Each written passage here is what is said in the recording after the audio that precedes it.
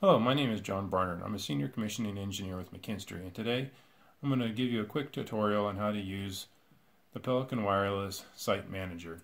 Here is a demonstration of an email address you'll get from Pelican with your username and temporary password. So if you click on that link there, it'll open up in the browser. You can go ahead and enter in your email address along with the temporary password. Once you do that, it'll ask you to enter a permanent password, and then just to verify it, you just click on submit. You can click to remember in your browser if you want to. Oh, I think I must have entered it wrong there.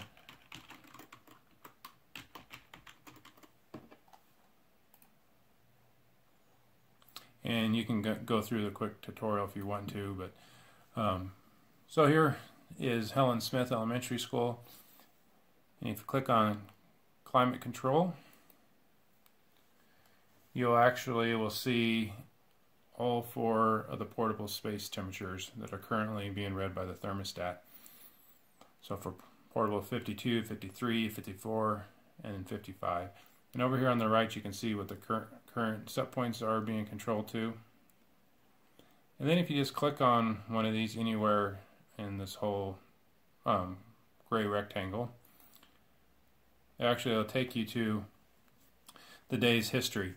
So here you can see the red horizontal line is the the heating set point, which is 65, and the cooling set point of 74. And the vertical rows or red colored line is when there's a call for heating, and the blue ones is when there's a call for cooling. So as you can see, at 6:30 in the morning, when the set point changed from 55 to 65, the unit went into heating and brought it up to temperature and then maintained it. And as it warmed up with students being in the classroom, it got all the way up to 74 degrees, and then it modulated to maintain the 74-degree set point. And then once it shut off, the set point went back up to, as you can see here, the set point's 95 and 55. That's why there was no call for heating or cooling. You can go ahead and click the previous button and go see what happened on the previous days. Here it just basically maintained 74 degrees all day long, didn't have to do any heating. And you can go back and see as many days as you want. These are on the weekends. Once again, it's just maintaining in the cooling mode. And then you can go ahead and click back. You can sample another one, see what it's doing. If you had any issues, it's real quick, an easy way to troubleshoot or just check.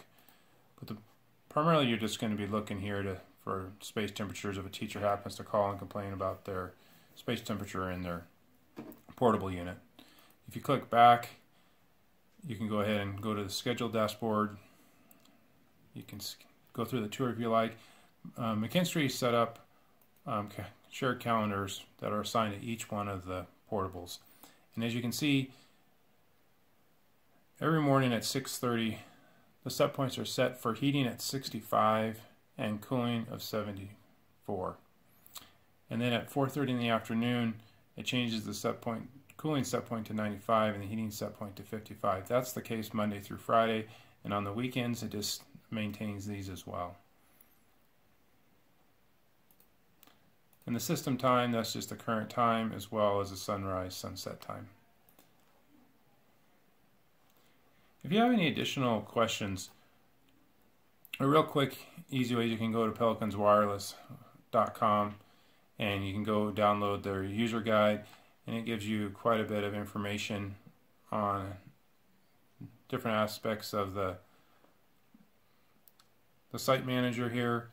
Or you can also email me, John at ccsd@mckinstry.com.